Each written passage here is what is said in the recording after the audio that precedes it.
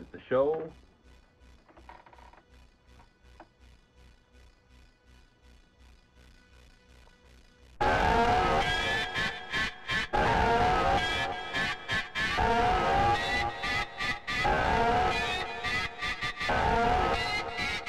Concordia isn't a real place. It's a fictional place that exists in the role-playing game I created. But it feels real. The struggles they have are real. The place feels very similar. We all live in a small town with people who are in power who shouldn't be, people who are in power who should be, and they struggle with each other, and we struggle with them. We all struggle together. We're all trying to survive, but we're all stuck together, no matter what. Concordia is an island of secrets. It's an island of pain, struggle, opportunity. It's where we all wish we were, but when you get there, it's not what you thought it was. Concordia is our dreams. It's where we go when we sleep. What is the show? It is Citizens of Concordia, a city based on an island off the north coast of New Brunswick. The portraits are taken from pictures from the 20s, 30s, and 40s, mostly. I picked that time because that's the time that Concordia celebrated its centennial and began the City of Tomorrow. Why the 30s? The prime time for Concordia is in the 1930s. Great Depression, people were flooding to the island, trying to find work. The dream was there, good pay for a good job. You didn't know what would happen to you. You'd be lost and trapped and unable to escape. You keep quiet, you do your job, keep on going, give your family a chance and hope that the bad things that are happening all around you doesn't happen to them. TV doesn't exist yet. Radios are all the rage. Talkie movies are in the theaters. All these crazy new things they're doing with radio tubes and electricity and radio. And television is just around the corner, and chemistry and plastics and industry. During the Depression, they learned how to do things cheap. The Roaring '20s were over. Now everyone needed to have all these goods and products and services. It needed to be as cheap as possible, and no one had any money. Catalogs, and Sears catalog, and cheap houses bought over mail order, power tools, doing everything yourself at home. The dream was there. Concordia celebrated its World of Tomorrow in 1935. World of Tomorrow. Modern, clean, efficient. The city was going to be a beacon to the world.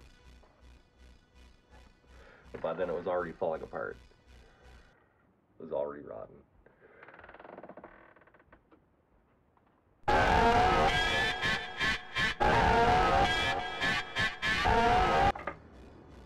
I wanted to work with reference photos of people that really spoke to me, that really had feeling, that seemed to hold something they wanted to tell, but not something obvious, something that only I could see. I'd find reference photos of people that seemed to have a story to tell, that wanted to say something, that were speaking to us through all this time, that had something to say. People that were good and bad and everything in between. People have always had problems. They live the same sort of life that we do. They all struggle to do the same things. Everyone has families. Everyone wants to do better. Everyone is doing the same thing, going forward, struggling, having good times, having bad times. But here we are.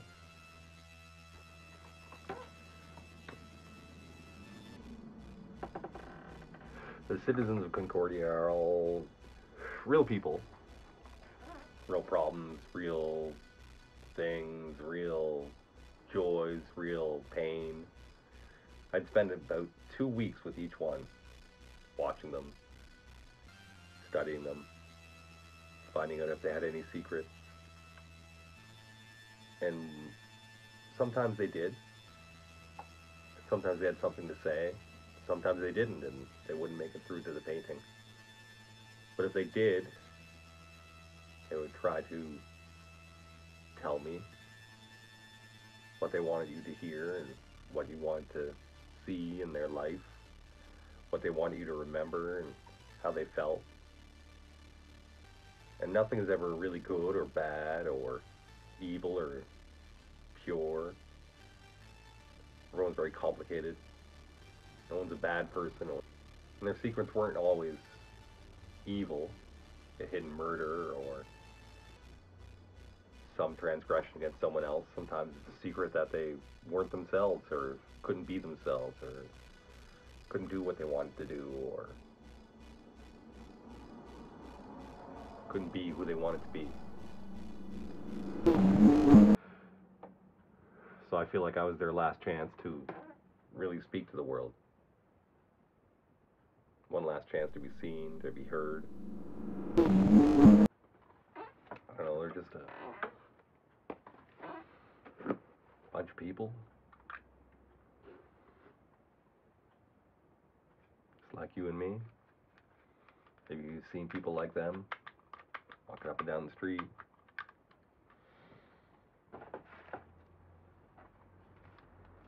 Everyone's got a story. They all got a story to tell.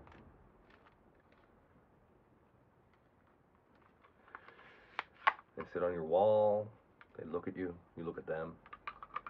You decide, what was your deal? What did you know? What did you see? You like someone I knew? You like a part of me? I don't know. That's what I feel when I see them. They're someone I know, they're a part of me, they're someone from the past, they're someone from the future.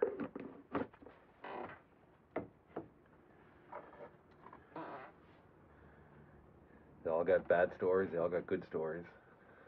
They all done bad things. They've done some good things. There's a reason for all of it. They all have their reasons. So do you. So do we.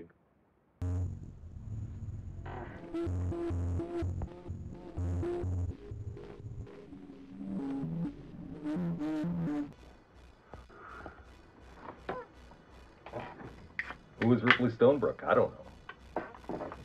Artist, musician, video, miniatures, creator, woodcarver, metalworker, welder. Just need to create. Spend a lot of time doing a lot of things. Pencils, pens, watercolor, inks, airbrush, miniature painting, digital art, illustration, role-playing games, board games, music, video. Ripley Stonebrook.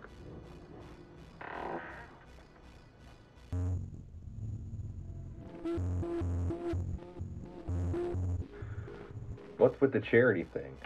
For every painting I sell, I will be donating art classes for one junior high school age student to take art classes at the Art Center.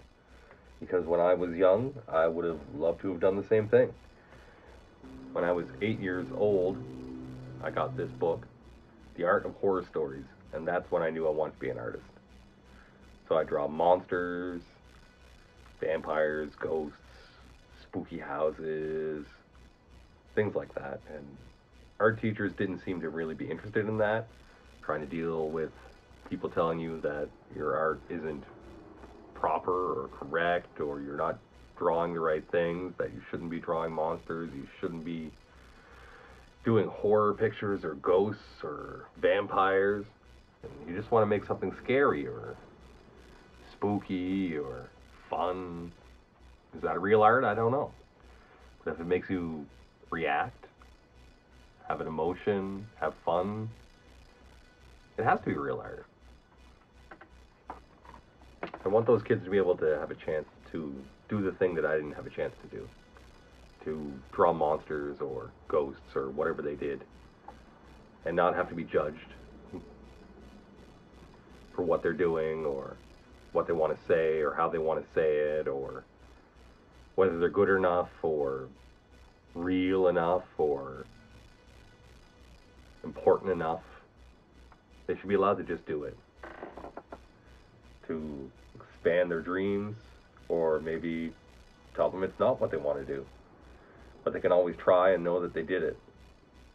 And that's more important than always wondering if they ever could or would or should or didn't have the money to or didn't have the ability to or didn't know that they could go. Just to give somebody the opportunity to really do it and find out before they're too old or too tired or never got a chance. And I want kids to be able to take art classes to do that thing if they want to do it. Whatever they want to create, that they should create it.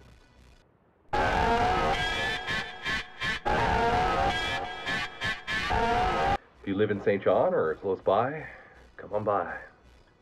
Show starts November 5th. The St. John Arts Center.